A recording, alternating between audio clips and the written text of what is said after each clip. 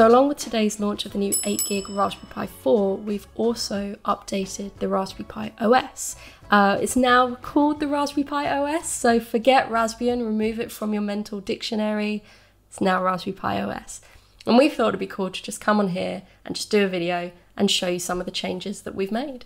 So first things first, if you come up to the home icon in the top left-hand corner and click help, you'll see this brand new application here called Bookshelf. And for some of you that may not know, Raspberry Pi Press is the publishing arm of Raspberry Pi, and that's where we publish magazines such as the Magpie, Hackspace Magazine, Wireframe, Custom PC, Digital SLR Photography, and also various books as well. And for the Magpie, for Hackspace Magazine, and for Wireframe, we also release free PDFs on the day of publication. So the day that the magazine goes live and you can buy it in your local newsagents or on the Raspberry Pi Press website, you can also come along to any of the websites for those magazines and download the PDF for free, which is really, really cool. So we thought it'd be fun to create this bookshelf where we collect together all the PDFs, update them as they change, as new ones come out, and you can come on in and you can download them and read them on your Raspberry Pi. So you see we've got Magpie, Hackspace Magazine, Wireframe Magazine, and under books here, I've already downloaded one so I can show you what they look like. So we have this little cloud icon here, and that means that that hasn't been downloaded yet. So that's waiting for you to download from the cloud. See what we did there?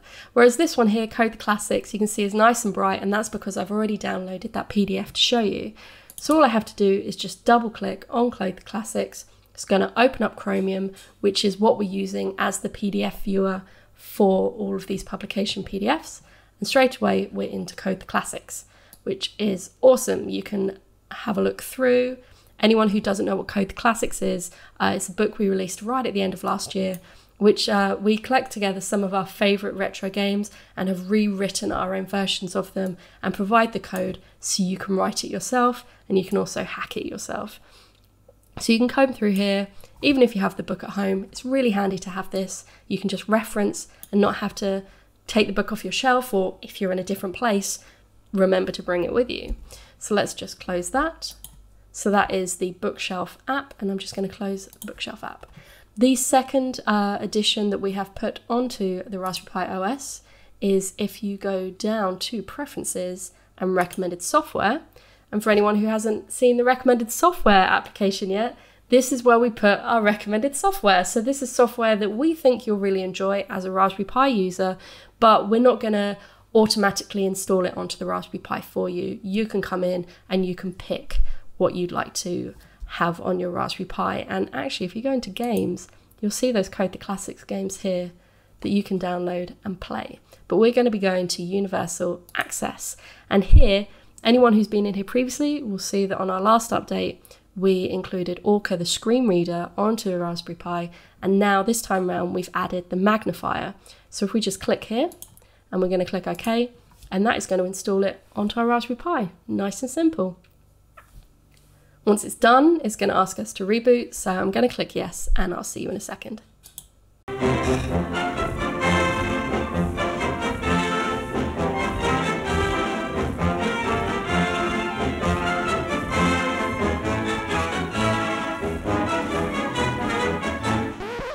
And we're back, and now you can see in the top right hand corner we have this little magnifier icon. When I click it, we now have a magnifier, and you can use that across applications on the Raspberry Pi.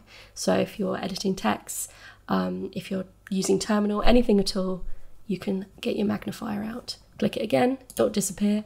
If we right click on it, you can see magnifier settings, and when I go in here, I can change it from a circle to a rectangle. I can change the width and height, and I can also change the zoom, so how much I'd like it to zoom in. So let's click on that again. Boom. I mean, that might be a bit too close. Right. So the last change that we've made is actually an audio change. So previously on Raspberry Pis, we treated both the HDMI internal audio output and the headphone jack output as one single device. And now what we've done is we've split it. So the HDMI and the audio jack are now two separate devices as far as the Raspberry Pi is concerned. And when you go up here to your volume, right click and you will see AV jack and the HDMI. So you can now select between the two. So to update your current version of the Raspberry Pi OS to the latest one, you just need to go into terminal. We're going to type two things in. First, sudo apt update, hit return on that, and once that finishes, we're then going to type sudo apt